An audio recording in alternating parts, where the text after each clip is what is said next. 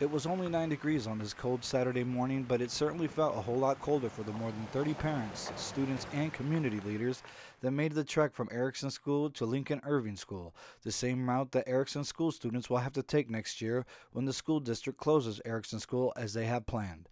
The walk took over 30 minutes, and on a typical school day, the children would have to deal with more traffic, heavy bags, and extreme weather conditions. Organizers and community leaders invite the parents to get more involved and to voice their opinions.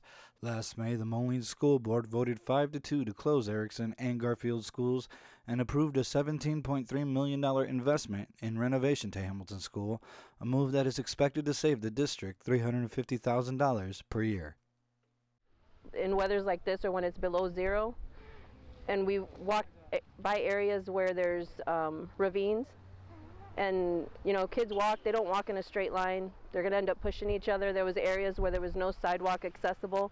They were walking in the middle of the street, and I mean, we were able to control them and keep them off to the side for the most part, but when there's not an adult present, kids are going to be in the way of traffic. And there's no traffic right now. Morning traffic during the week, afternoon traffic during the week is very bad in that area. Perfect. Do you have a message to tell the parents?